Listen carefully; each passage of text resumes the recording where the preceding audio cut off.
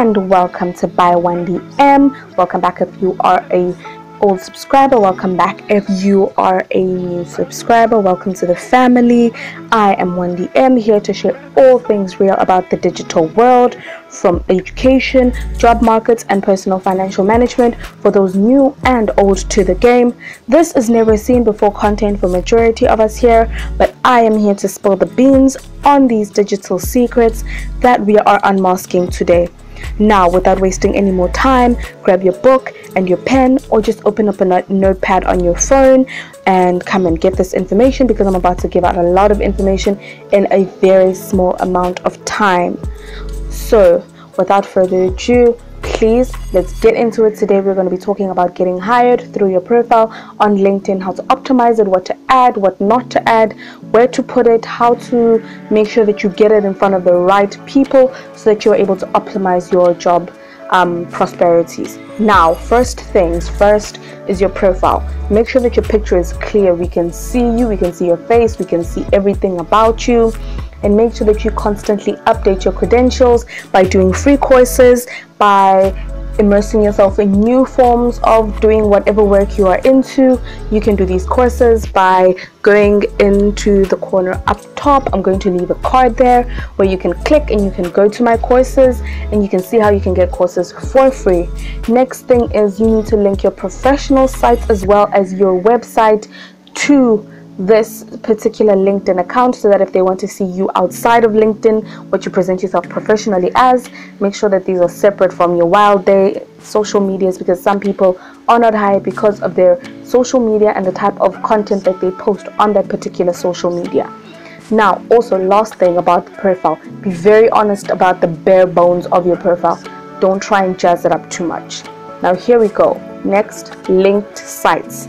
So there you get to add like as many sites as possible. You get to post things there on your LinkedIn account.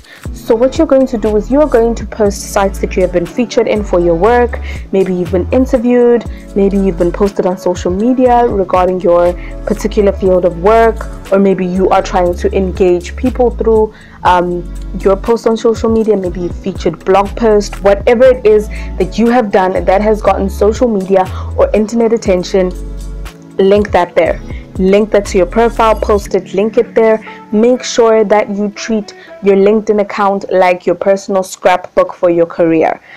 Every single accomplishment that you have, try your best to fit it into your LinkedIn account so that people know what exactly is going on with you professionally, and that you are a put together person who knows what they want in that particular thing. Lastly, for the previous slide, just add maybe a video of yourself, one max. So here we go. Next slide is, as I'm to be headhunted, guys, you have to headhunt people. Honestly, you think you just get headhunted for headhunting? No, they don't just go and then miraculously your profile appears there. No, they headhunt you based on how you present yourself. So you have to get their attention in order for them to look at you. So what you need to do is, when you attend functions, when you attend public webinars online, make sure that on your profile you make it very clear where your LinkedIn account is, where your website is, what you do, and all of that stuff about you specifically within your industry. Be very direct, be very niched down. And if you guys want me to do maybe demonstration or a demo profile, be sure to tell me so that I can show you guys how exactly you go about being headhunted and how you get their attention.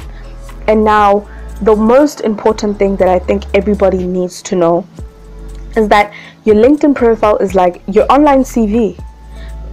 Like, sure, fine, some companies will be like, please type in your CV, send it to us, all of that jazz. But companies that are moving with the times, companies or customers, even clients who are moving with the times, are going to want to also see your LinkedIn account, because they want to see exactly what you're offering. They want to see, no matter what professional career you're in, whether it is music, whether it is science, whether it is accounting, it doesn't matter.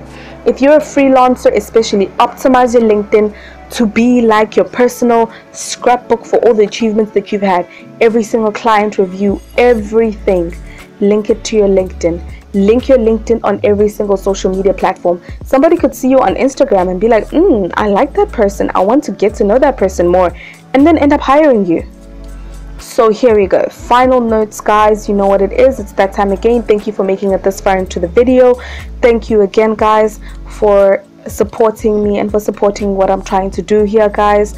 I'm trying to get as much information about digital work and about the digital world to everybody who's out there. So if you're out there and you feel as though you know nothing about how to get hired online, then please stick with me. I'm going to show you the tips and tricks that I've learned over the years on how you can actually do it. Comment below if there's any specific type of thing that you want me to talk about, or maybe if you feel as though you want me to go more in depth about something.